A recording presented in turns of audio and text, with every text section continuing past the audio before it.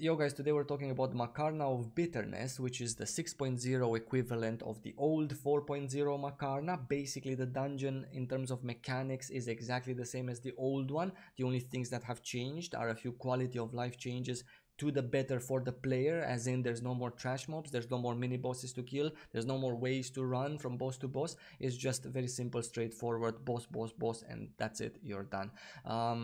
Today in this video I'm gonna guide you through the dungeon. I'm gonna tell you everything you need to know about it, and yeah, let's just get going, guys. But before we get going, can I just say, guys, a huge thanks to one particular player from the North American servers. She is kind enough to approach me. She was kind enough to approach me a few months ago, asking me if she can do my Spanish subtitles for my guides on my YouTube channel. How nice is that from a player to want to help their Spanish speaking community so much that she wants to do subtitles for my videos in Spanish? So if you didn't notice, my videos, my guides, not my rants, my guides have Spanish subtitles, guys, and it's all thanks to a player called Deyla. She's playing a Spirit Master on the North American Catalan server, Asmodian side. So if you see Deyla, a Spirit Master, make sure to drop her a wave, especially if you're a Spanish speaking guy, because she's doing a lot for the Spanish speaking community, as she is from South America.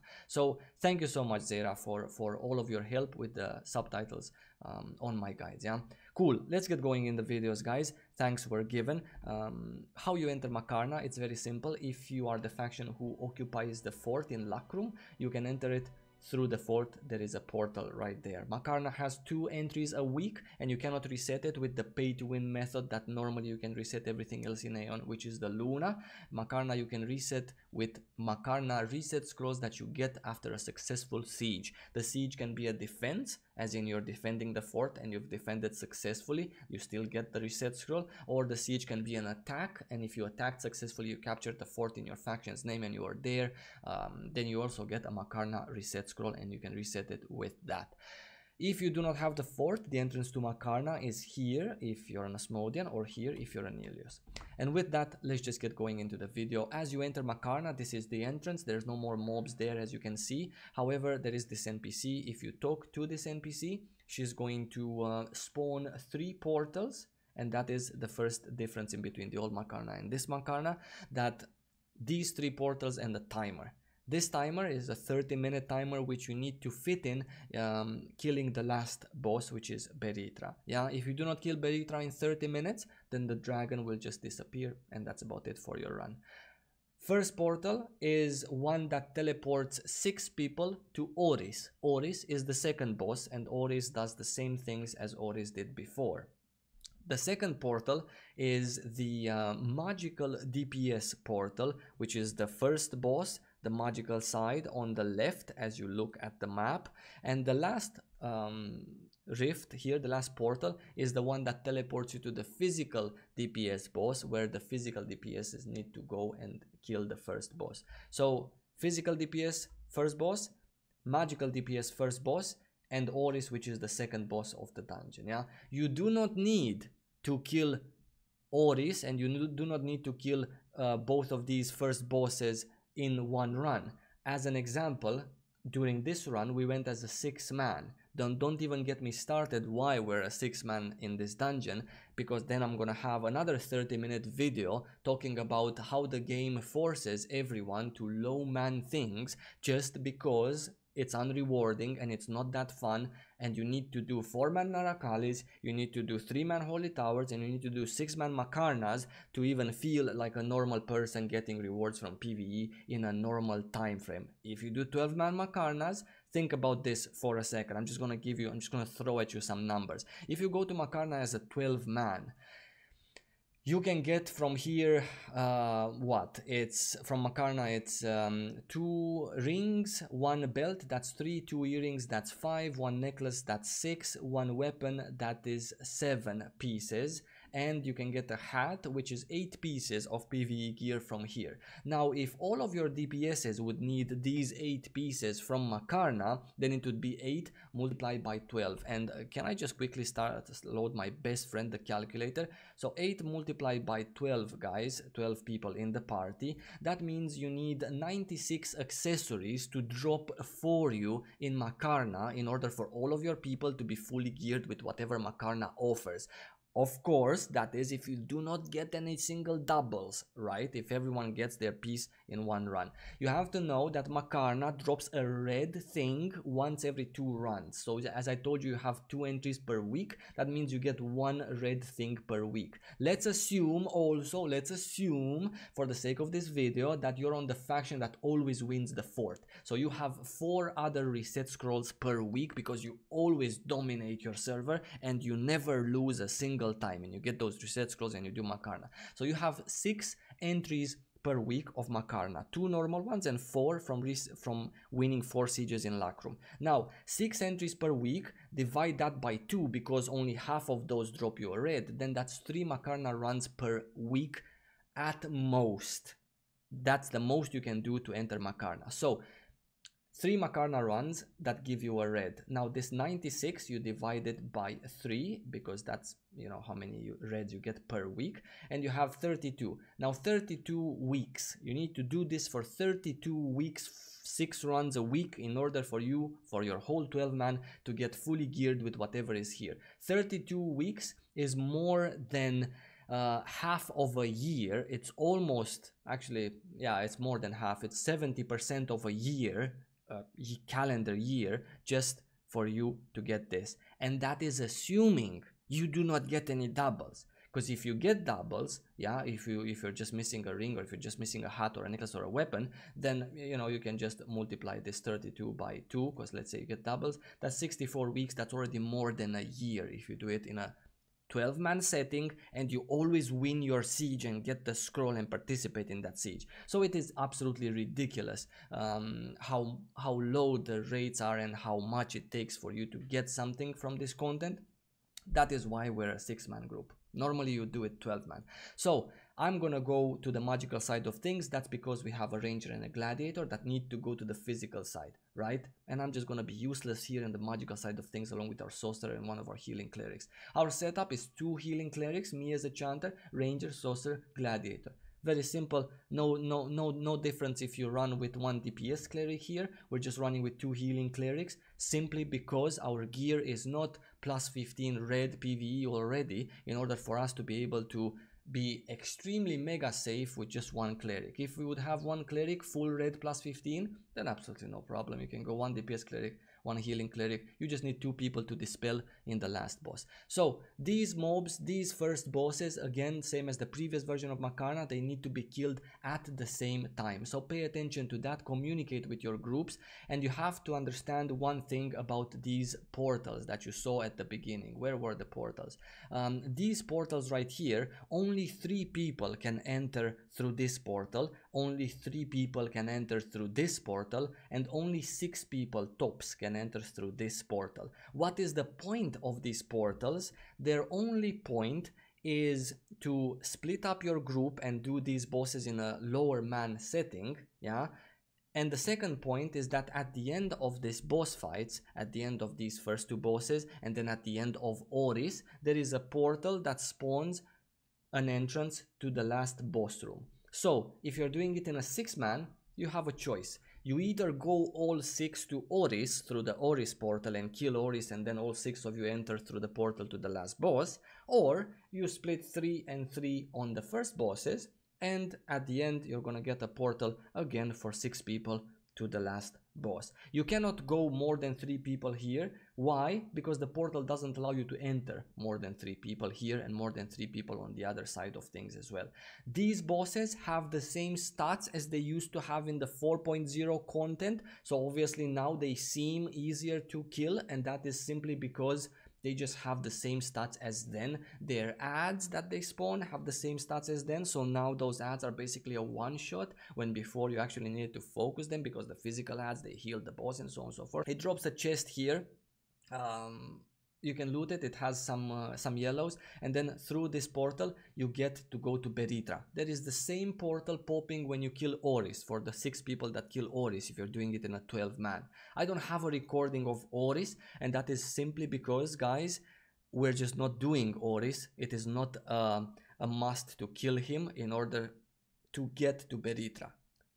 Killing Oris is just another way of spawning a portal for the other 6 if you're doing it in a 12 man. So you have to understand that if you're doing, for example, Beritra, if you're doing Makarna in a 9 man setup, then you have to understand that some people are gonna have to go to Oris. So you can do one super geared sorcerer on one boss, solo, no healer. You can do one super geared assassin on the physical boss, solo, no healer, or one super geared chanter. That class can also, let's say, solo that first boss really quickly, and then you can have the other 6 people go to Oris, and then your 6 + 2, 8 man Makarna. So this is how you need to split, yeah, so you can actually use the portals.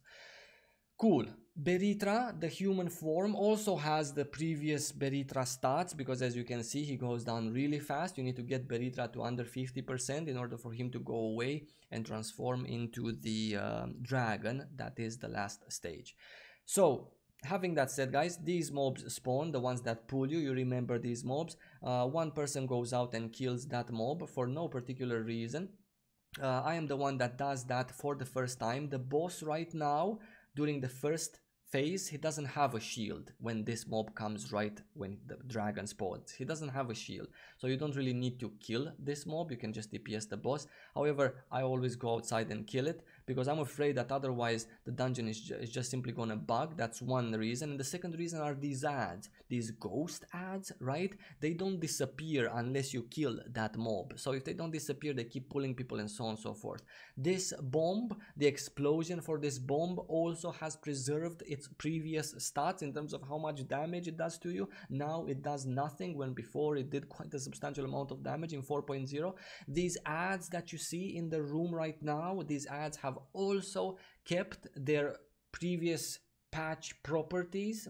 It's kind of weird to keep saying that, but it's just how it is. The only thing that was changed and updated to 6.0 damage and content and stuff is the dragon Beritra. The first boss is as it was in 4.0. The second boss Oris is as it was in 4.0. You can now easily burst it with 6 people in the first in the first feeble phase, in the first weaken phase that he has, because you know Oris has 3 phases. First he's invulnerable as you go in the room. 1 minute later he's vulnerable and it lasts for 1 minute of vulnerability. Then again he becomes invulnerable for 1 minute and then vulnerable for 2 minutes and so on and so forth. It goes in stages. Before we could burst Oris down in the second 2-minute vulnerable stage. Now you can just burst Oris down in literally 30 seconds. So that's in the first half a minute when he becomes vulnerable. Again, there's a shield phase on the dragon. These mobs pop, we go out, we kill the thing, we get the bomb, we remove the shield, and that's about that. And that's about it. That's the whole mechanics here. As I've told you, these ads that Beritra is spawning, that the dragon is spawning, have kept their previous properties. So right now, if you're a Templar kiting these ads, if you do it in a 12-man setup and you have a Templar kiting them, you can just stand still. The ads don't do any damage to you. It's just 20 points of damage per attack, you know what I'm saying? So if you're a Templar, just take aggro and just stand still. There's no need to run anywhere really. You get the debuff when the ads explode, sure, like we got, but you can just have it dispelled by your cleric, so absolutely no problem, yeah? The transformation to Balur, as you guys can see, is still a thing here. This transformation also does a lot of damage which is updated. All the mechanics in the Beritra fight are updated to 6.0, so the AoE, like this one, very important. Claws of the Dragon Lord, depending on the translation in North America. This is an important thing. It's a group-wide AoE. It is targeted on one person and all of the members around that person get this AoE. That's why some groups prefer, for example, one DPS bard stays there, one cleric stays here, and the rest of the group stays here, because then they split the AoE. If it comes on the bard, only the bard gets it. If it comes on the cleric, only the cleric gets it. So you get my point, yeah? Claws of the Dragon Lord. This is an AoE 3 times always. In terms of other mechanics, there is another AoE.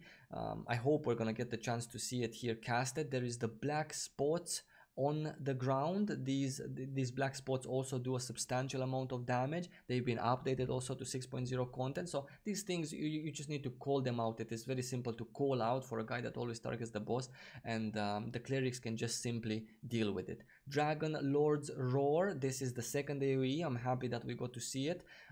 Again, 3 times AoE on the group members, and that's about it. It's the black spots and it's the 2 AoEs that you need to call out. Other than that, there's another little AoE. It's a room-wide AoE.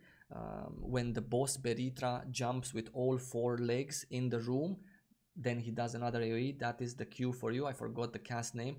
Not very important. You're not gonna die from that. You take 10% of your HP as damage. Dragon Lord's Wrath, this is the one that I'm talking about. See, it's not a huge amount of damage, so yeah, you can call this one out also if you wish. And other than that, guys, this is basically it. This is the whole fight. Now it's the going out phase again, where people need to stack together, because during the going out phase, see, the boss also does regular mechanics, like for example this one, Mastery of Midnight. This is important because it so happens that if you're going out, this thing is gonna pop, and this thing is gonna transform you into Balurs, or at least some of your members, and this needs a double dispel. Yeah, 2 people, actually 4 people have been transformed into Balurs, and see, that's my point, it needs dispelling. So if you're just rushing out and 2 of your clerics get pulled back in by those ghost ads, then you need to keep in mind that those clerics cannot dispel you if you're over the fence, and you're also gonna get transformed into a Balur. Yeah, it is very important to keep the guy that's carrying the buff alive, because if you fail to break a shield with a bomb, then the boss will heal for 10%. And if you're kind of right in time, if you're not fully red plus 15 PvE gear by now, and you don't have 9 minutes left on the timer in a 6-man, then you should worry about boss healing 10% if you do not have the damage. So keep the guy with the buff alive. It is very important.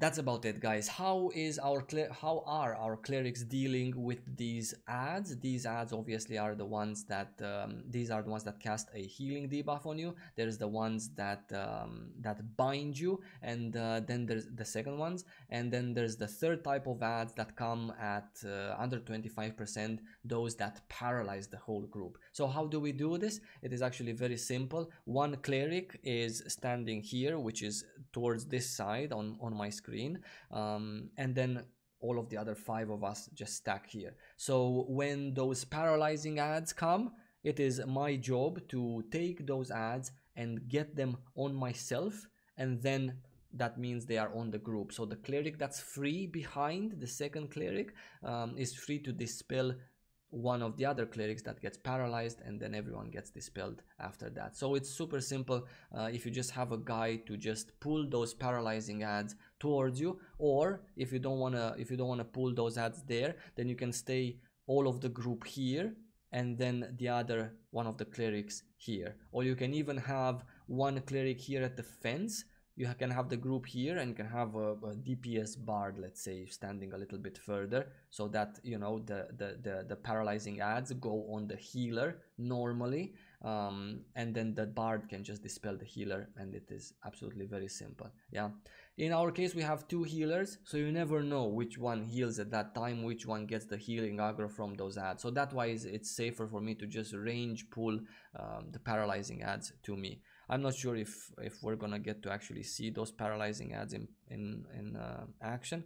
These are the binding ones, and yeah, there we go. These are the paralyzing ones, and as you can see, one is already on us because he spawns very close here. The other one I pull, and the third one I go and pull as well, just to be safe, just to have all 3 on us. The gladiator here does his AoE, part of his DPS rotation, and that's about it. Very simple and straightforward. In terms of drops, guys, and in terms of actually just show you the fine. In terms of drops and in terms of class composition, you can go with anything as long as you have 2 classes to dispel. It's either cleric cleric or cleric bard. It's very simple. It is how it is. You can take a DPS Templar instead of the Gladiator. Absolutely no problem if he's amazing DPS. If you're, I don't know, fully plus 15 red geared, you can even do it 5-man Makarna, I believe. Maybe even 4-man if you're so up to par. I want to talk about another thing. The Luna Cheer is kind of a must here in terms of stats. The Luna Cheer helps you a lot, so that's an easy pay to win thing that you need to do here if you want a low man, or if you want to do it sooner than your gear allows you to. It is very important in this dungeon to have at least 13,500 accuracy or magical accuracy respectively. I believe that is very important in order for you not to miss a single skill. 13.5 or 13k unbuffed by the Luna Cheer, and then a 14k with the Luna Cheer. That would be ideal to have 14k accuracy and magical accuracy after the Luna Cheer. In terms of other stats, physical attack, crit strike, who cares? The more the merrier, boys, right? So that's the basic idea. Cool. In terms of drops, where are we? In terms of drops, guys, Makarna drops accessories, hat included, and weapons. This is very important if you want to put a GG weapon under your PvP weapon. The Makarna weapon is very, very nice to have. Accessories from here are also very, very nice to have. They are the best in game in terms of PvE. Makarna also drops occasionally, once in 2 runs, maybe once in 3 runs. It drops a red PvE enchantment stone. It's kind of a myth, to tell you the truth. It's a bit of a lesser myth than the one from PvP, from sieges, because, you know, apparently from a winning siege box you can get a red PvP enchantment stone. Never happened in 2 months of this patch. However, it is how it is. It's AION after all. And that's about it. It drops also 2 purple PvE enchantment stones all the time. It drops 2 purple pieces of accessories and weapons all the time. And very important, this event bundle. This is the most important thing ever, yeah? Yeah, and that's about it, guys. Let me show you the dark side of things, guys. Where are we? I have another video which shows you another side of things, yeah? I think it was this one here. This is another run that we had, another 6-man run, guys. Can we play it, please? Please. No? We cannot play it. Ah, no, it's not this one, guys. It's this one. Sorry, my bad. This was another run that we had not so long ago, guys. This is a bit of a different setup. However, the boss Beritra bugged. It bugs very often, guys, because every single PvE content in this game, in this patch, is completely and utterly bugged. So how the boss bugged is, at one point he got the shield and there was no mobs that spawned in the room. I think it was kind of like 70% or something.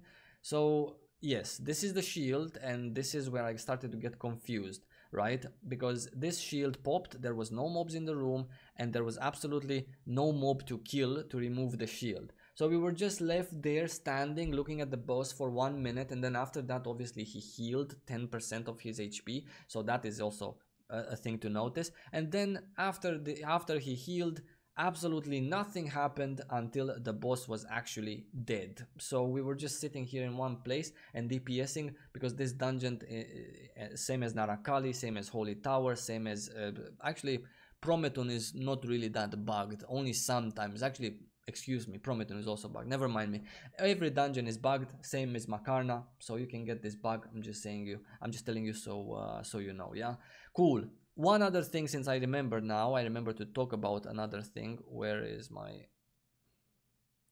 there is a buff that the boss gets under 25%. This buff right here, this is not a shield. It's also blue and black, but this is not the shield, right? It's a buff that increases the boss's attack speed. So whoever is tanking is gonna take a lot of bubbles from the boss's mouth very fast, yeah? This is the AoE phase, but let me see if you can, if we can catch the buff in action. Here it is. Very fast attacks, as you can see from the boss on the tank. Luckily, the boss also casts very often things, so the tank is kind of safe. In this case, it was a sorcerer. But anyway, I'm just saying, guys. And that's about everything for my Makarna guide, guys. I hope you enjoyed. I hope you found it useful. Thank you so much for watching. If you're subscribed to my channel, by the way, guys, click this bell right here and select all, save, and then you're gonna get notified every time I upload a video, not just occasionally once a month and then you see one of my videos and the other 9 you don't, and you're wondering why do I say this and that. So don't forget, guys, to turn on notifications for my channel. I'm going to upload a lot of 7.0 videos in the following days, weeks, and up until I believe the 1st of January. I'm really much looking forward to sharing that experience with you, the same as I shared 6.0. And we're going to talk about new class, we're going to talk about new zones, and so on and so forth, guys. In the meantime, lots of love as always, and thank you again for watching. See you soon.